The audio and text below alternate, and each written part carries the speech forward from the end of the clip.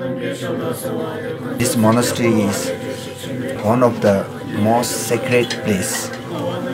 Obviously, this is so beautiful place for the meditation and for the teachings.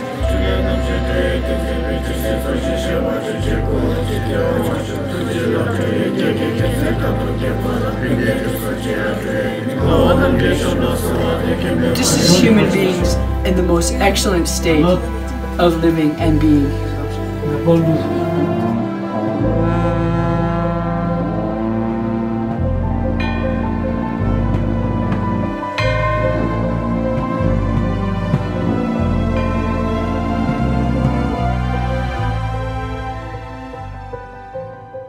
This little 11-year-old monk carried this, which probably weighs 22 pounds, 4 miles up the mountain.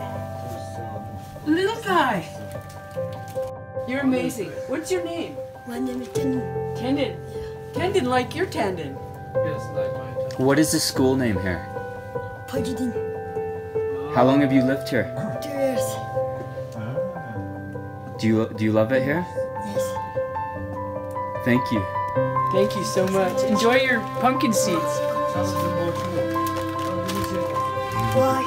Bye.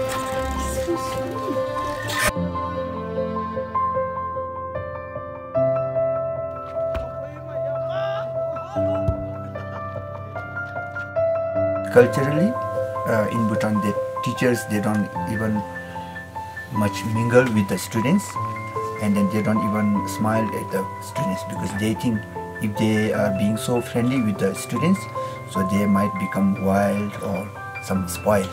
So if the teachers don't give the attention and love, compassion for the young kids, so they feel they don't have anyone.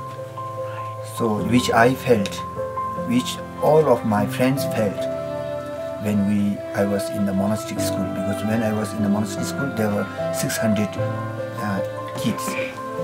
So that's why I thought it is so important to give like hug, love, compassion for the little monks, especially little monks.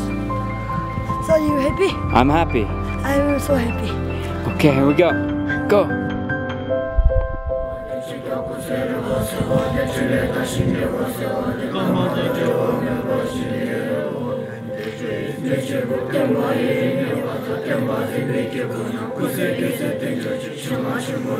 Coming to a place so spiritual, full of love, wakes you up to what life is really about.